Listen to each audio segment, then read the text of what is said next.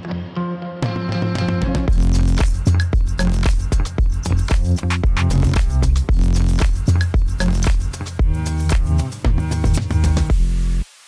Erwan from MotionVFX. In this tutorial, we'll see how to recreate the project you just seen by adding elegant cinematic transitions from the mTransition's Fade pack.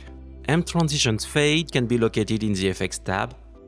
Inside the toolbox, you will get access to the video transitions. Inside, you will find the MotionVFX folder, where you will find all your free and paid transitions pack from MotionVFX. I will select mTransition Fade and I will get access to the 51 transitions available in this pack.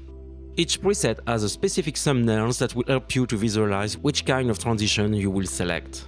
But you can also preview each transition by skimming the preset over with your cursor. If you don't see the preview, be sure to check if the Overscrub preview is activated.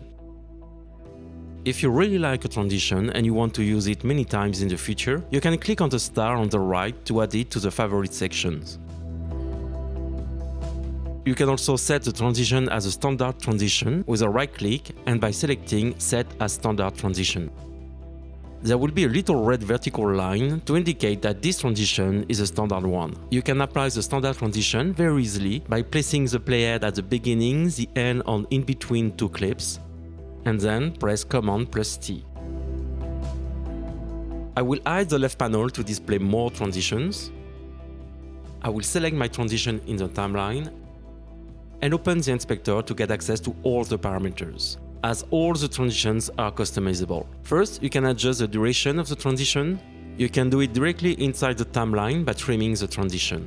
Inside the inspector, the duration will be updated automatically in seconds or in frames value. Of course, you can edit the duration directly inside the inspector to be more accurate.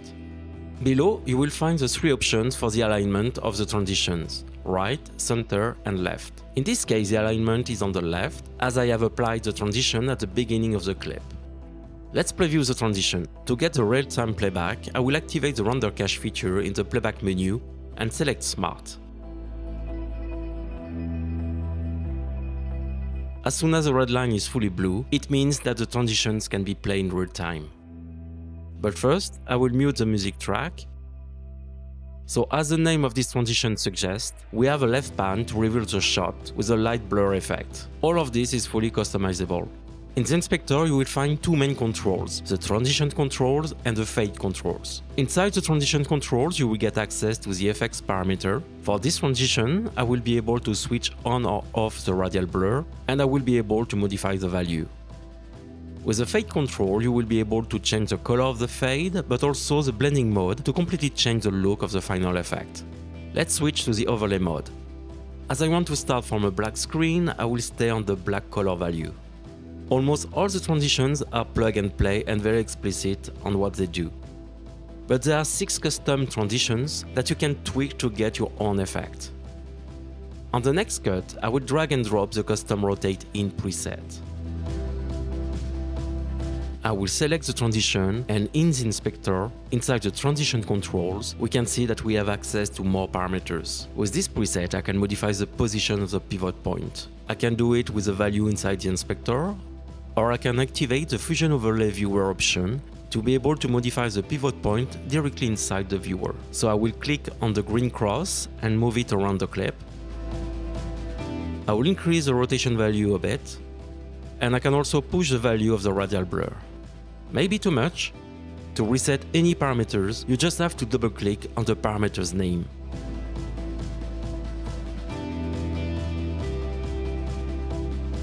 Next, I will select a cut. I can drag and drop the mTransition Fade Zoom Out preset on it, but I can also do a right-click and select Add the selected edit points and clips to add it directly to the cut selected. First, I will adjust the duration. I will let the default value and ask to render the preset. I've got a nice and smooth transition. I would like to add a nice pace in the edit, so I would like to copy this transition and apply it to the next cut. Of course, you can copy-paste the transitions, but you can also press the Option key and drag the transition. It will automatically create a copy of this transition. On this copy, I will adjust the duration to 1 second to get a better result with this shot. And we are good. For the last example, I will select the cut. We can see that the outgoing clip is green and the incoming clip is red. DaVinci Resolve is telling us that the clip doesn't have handles for the transition. So if I want to add the mTransition Fade Rotate In preset, a pop-up window will appear and tell us there is not enough content to create the transition. So we'll have 3 options. First, cancel the operation. The second option, trim clips, will automatically trim the clip to get enough content for the transition, but it will shorten the clip. The third option will skip the operation for this clip. So I will select trim clips. Then I will extend the clip until the end of the music. I can preview the transition. And we are good. mTransition Fade is a perfect pack to elevate your edit atmosphere with an elegant touch. All transitions are plug and play and fully customizable. To get more information on it and to all the other plugins for DaVinci Resolve, one address, MotionVFX.com. Thanks for watching. Ciao ciao. Bye bye.